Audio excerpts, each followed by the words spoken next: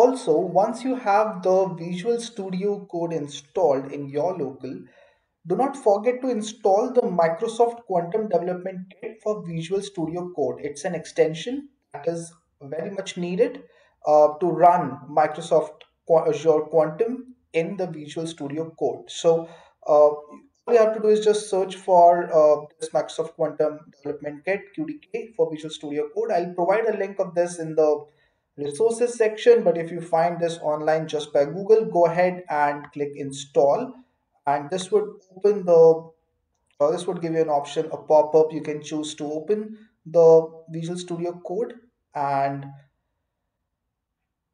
then it's pretty straightforward. Let's let this open, and then we have ta-da, ta-da, come on.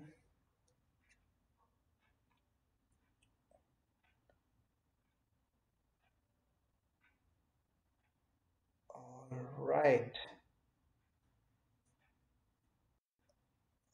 Okay, looks like it is installed. I will go ahead and search for QDK, and then yes, we have the Microsoft Quantum Development Kit for Visual Studio Code, and it should be enable or install. Then now it's, since disable and uninstall, it's enabled, right? If it shows enable, click on enable, and then that would enable Microsoft QDK Visual Studio Code. So you have to do this additional step as well to get up and running to use uh, Microsoft Azure Quantum in Visual Studio Code.